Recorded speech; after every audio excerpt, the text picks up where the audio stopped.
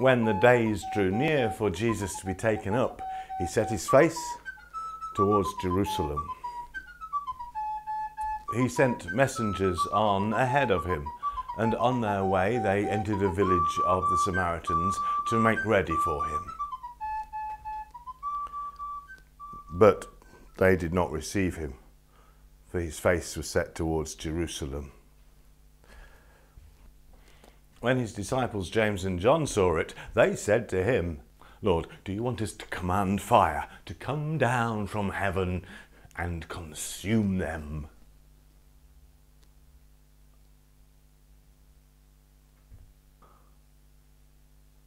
And he turned and, well, he rebuked them. And they set off towards another village.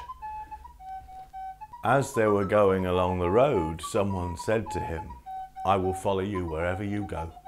And Jesus said to him, "Foxes have holes, and birds have their nests, but the Son of Man, he has nowhere to lay his head."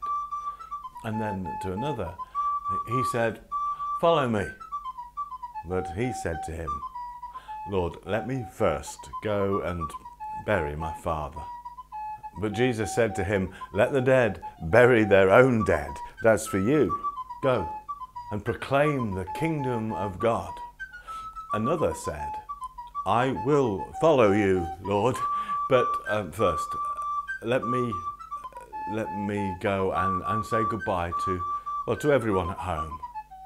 And Jesus said to him, "No one who puts his hand to the plough but then turns back is fit for the kingdom of God."